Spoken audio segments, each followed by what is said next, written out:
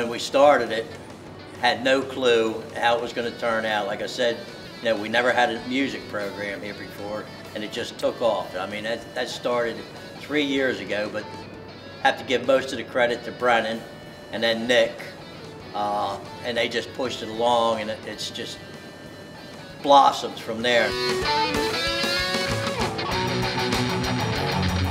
When I got here in 9th grade, there was no music program at all, and I was a big pain in the butt to the lovely principal, the lovely Mrs. Walker, and after a while of butt kissing, she finally decided to let me have my club, and it just evolved over the years, and now here we are as a class.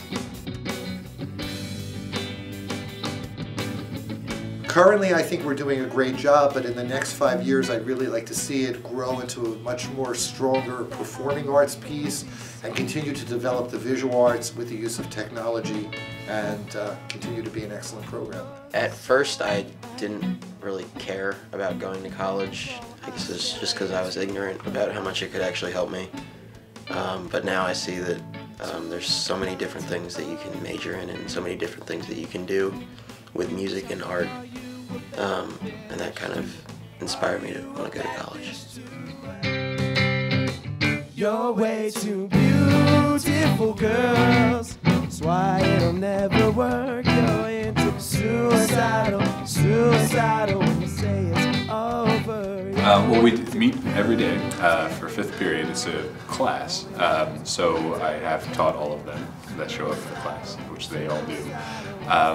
And it's more of a group instruction, and because everybody's at varying levels in terms of their proficiency on their instruments. So sometimes you can utilize the more proficient kids to help teach the not so proficient kids, the new guitar chords or the lead lines, or they can work together figuring out harmonies and things like that. And I'm sort of there just more of a guiding force to kind of point them in the right direction. They sort of take the reins of the program themselves and determine where they want to go with it. I've been playing the drums since I've been 5 years old, so I'm 18 now. So it's a pretty long time. Yeah.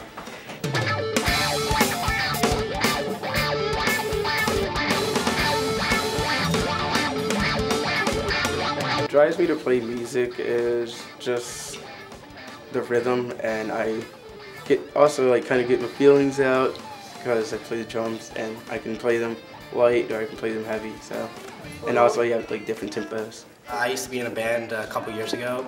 Fooled around, but I want something a little bit more serious. Don't need no self-control. The thing that drives me is just a bunch of friends getting together, playing music. It's always a good time.